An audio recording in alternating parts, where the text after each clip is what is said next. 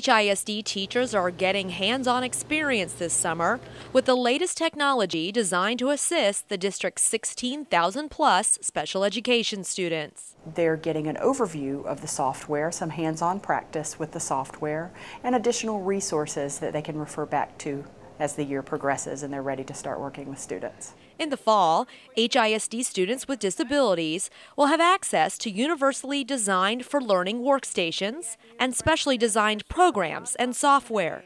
The software was so stimulating and it was so interactive and it was engaging and it was user-friendly. The students are going to love it.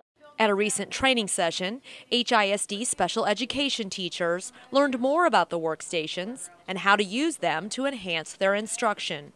I found it very interesting that it allows my orthopedically impaired students an easier way to join into the writing process.